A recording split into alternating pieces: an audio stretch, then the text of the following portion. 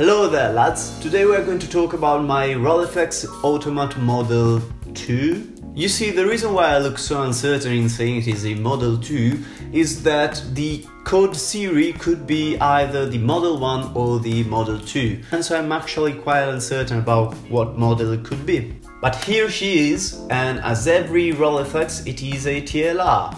If you don't know what is a TLR, it is basically a twin lens reflex. It has two lenses. The upper one is used by the viewfinder to look through, and the lower one is used to take the picture basically. As every Rolleiflex, it is a 75mm. You can make it longer by using a different lens. It is more like a sort of landscape you put on the lens to elongate it basically.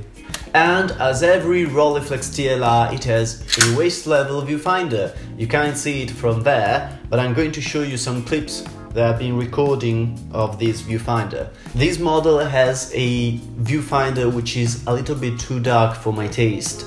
I tried to change the mirror, the internal mirror of the viewfinder, but it didn't help.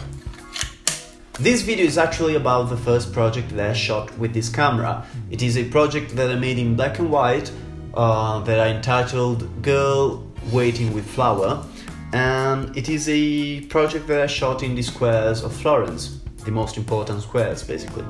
So you're now going to see the video reportage of this project, and at the end of it I'm going to tell you my opinion, my personal opinion on this camera. Enjoy!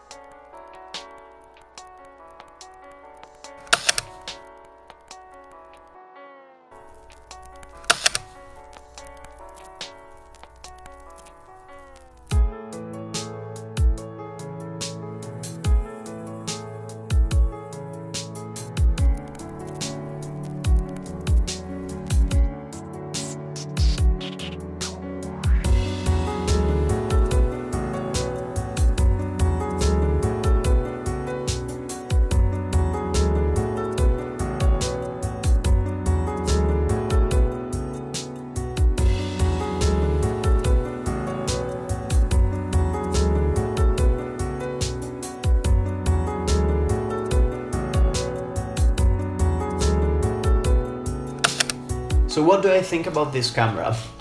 I love it. I do actually love it. But so the model that I bought is actually one of the earliest models out there about Rolleiflex, and I can't say it is the best obviously. So I bought it on eBay for 200 euros, and then I spent around 70 euros for maintenance. And I have to be honest, I am happy about this camera, but I'm probably not going to keep it. So the camera is actually in a very good condition and there's no problems with the camera at all. My problem is that when I bought it, I made this thought. It has a fixed lens, so it has to be the perfect lens basically, because I can't switch it. I can't decide to put a 35mm, I can't decide to put a 50, I can't decide to put a 28. The result from my first project is quite good, to be honest, but it's not what I'm looking for. So I was hoping that the lens was a little bit more smooth. You can see from each picture that the pictures are very grainy, and it feels even that there is a roughness, an excessive roughness. So it's not what I'm looking for, because I believe that if you want to have that medium format kind of look, you can't have this kind of lens. And this is probably the biggest limit of this camera. So I'm probably going to sell it in a few weeks and switch to another system, which I don't want to spoil you about it, and you're going probably to see it in a different video. So hopefully you like this video. Feel free to share it, comment, like it, subscribe, do whatever you want. So I think there's nothing else to say. Thank you so much for watching this video. Feel free to like it, comment and subscribe, and enjoy your life.